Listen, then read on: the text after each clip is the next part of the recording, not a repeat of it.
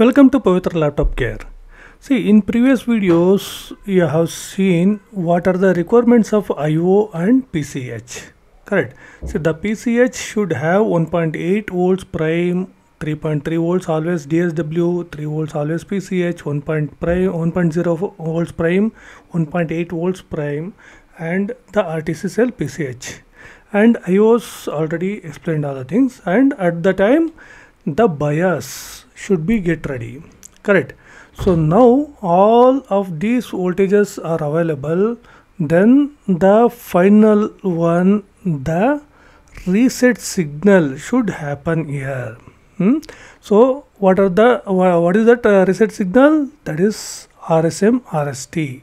Now the term is RSM RST, that is before pressing the power button.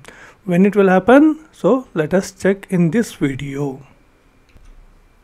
See, now from the I/O, one main first signal will release. Which one? ALWO on. When this signal will release, then enable 5 volts and enable 3 volts enable signal will generate.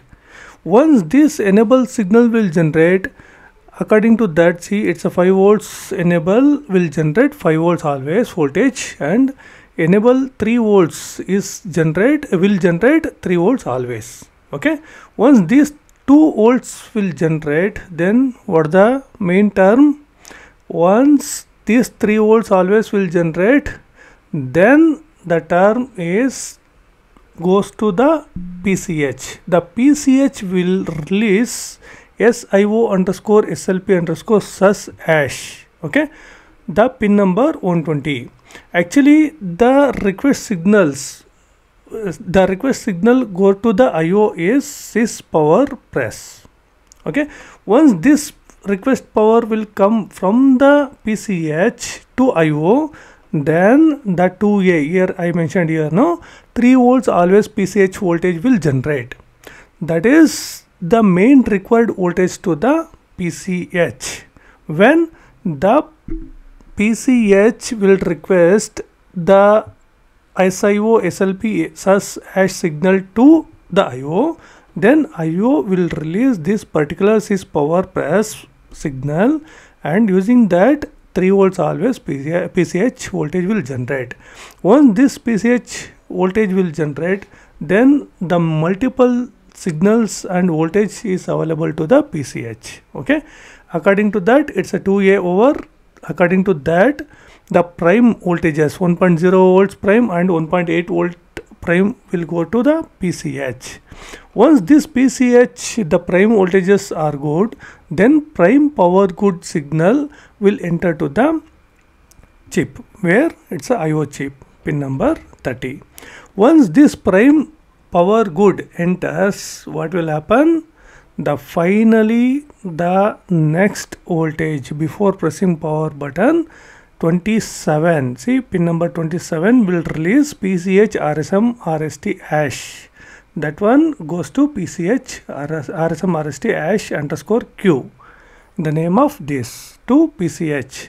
But here it's one important point has to be noted. What is that? Here, to generate PCH RSM RST hash underscore Q to the PCH, before that, this PCH RSM RST hash and POK signal should be pakka, means should be generate. It will go to AND signal, then only this particular voltage will release, means signal will release. Okay, one more time I am repeating. PCH underscore RSM RST and POK will go to AND gate, and the final output both are okay, then only the AND gate output will release as PCH underscore RSM RST hash underscore Q. Okay, this was the final signal, final reset signal okay, to the PCH before pressing the power button. Many technicians will get confused. RSM RST, it's not coming from the IO. Actually, that's not IO fault. The IO will be waiting for the other voltages. What are those? Always on it will release. So it will be waiting for 5 volts always and 3 volts always, and then it will release this 3 volts PCH related signal, and then it will be waiting for the prime power good, right? Prime, when it will generate 1.0 volts prime should be okay, and 1.8 volts prime should be okay. Then only this particular PCH RSM will release from the IO. Sometimes IO will release this voltage, then it won't reach to the PCH. Why? That AND gate. AND gate means here 5 volts always and 3 volts always will release the power good of POK. POK should be okay, and here RSM RST also should be okay. Then only the PCH will release the PCH RSM, receives the PCH underscore RSM RST hash underscore Q. When this particular voltage goes to the PCH, next power button process will happen. What those power button process, those things we will discuss in the next videos. Okay, so these are the step by step I'm explaining you guys. So because once I'll explain this step by step, no, then only you can understand easily and it will go to your mind. And these things, these step by step videos will be very useful to you to do the troubleshooting methods. Okay, so if you not understood, so again and again you can check these videos. Okay, if anybody wants to join our PLC, Pavitra Laptop Care, so those people can ask the request in Telegrams and WhatsApp or WhatsApp. Okay, if you have any doubts, so please put comments. I can try my level best to do the give the answer. Okay, so anything else? Now it's clear, I think so. 5 volts always, 3 volts always, 1.0 volts prime, 1.8 volts prime, and power good prime, power good, and POK power good from the 5 volts and 3 volts always. Then only the final reset, the first reset, the PCH first reset, not first, actually this is the second reset, will happen in PCH.